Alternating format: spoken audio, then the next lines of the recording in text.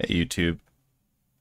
So for anyone who's worked with animation blueprints in Unreal, some might already know what this is, but I just kind of wanted to rant because this is like a really weird mechanic that caught me off guard last night, and I was very confused for a while. But anyway, I'll just show what's going on. So for context, I wanted to get the material from my character so that I can, edit it and do stuff with it and so on and so forth. And I noticed that when well, for context, so how this blueprint works, when it initializes, I get the player pawn and I save it as a variable, and then I can, I can read from that variable later whenever I want. I can get the velocity and such. I only do one cast here, and then from then on in, I just read from this variable over and over again, which is right here.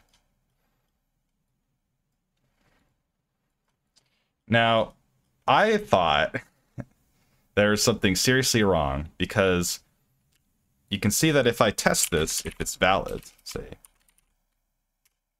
and let's just print that here with the animation tick, like this.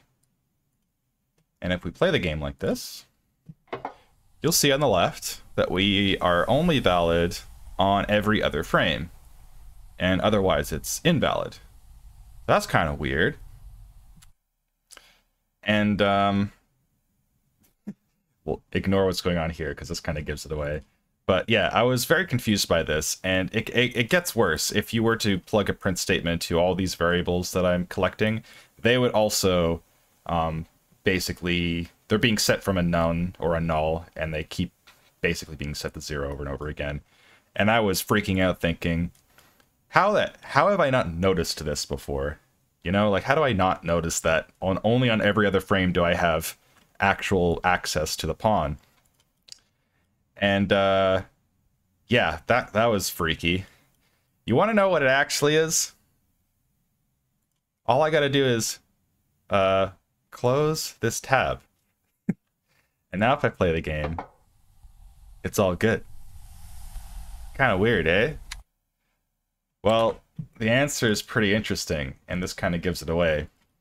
As long as you have this window open, when you're printing out of here, the preview, like this editor, also counts.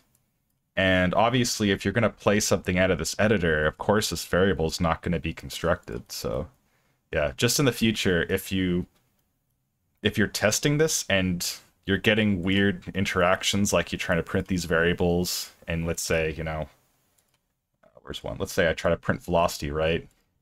Which is being set in here, where on every tick it just gets velocity.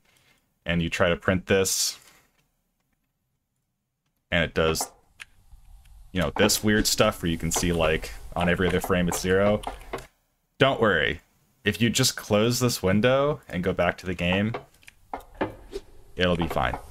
So yeah, just a weird mechanic.